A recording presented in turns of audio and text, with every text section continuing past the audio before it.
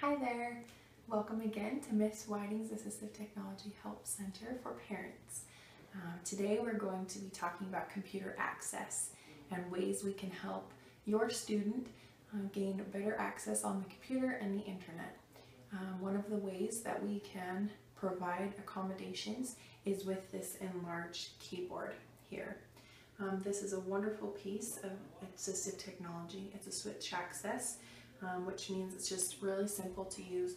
You're able to just plug it in with this USB right here into your laptop or into your home computer.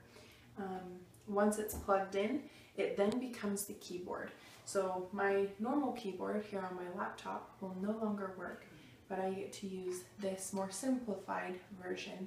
Something that's so wonderful about this is that students with low hand mobility, low motor functions, eye problems, where they're not able to see as clearly, this makes things a whole lot simpler. It benefits them greatly.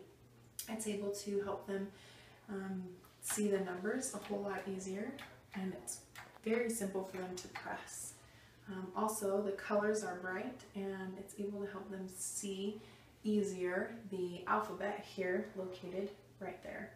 Also, we have these arrows that are able to move around the cursor, and there is a delete button and lots of different options as you would find on a laptop.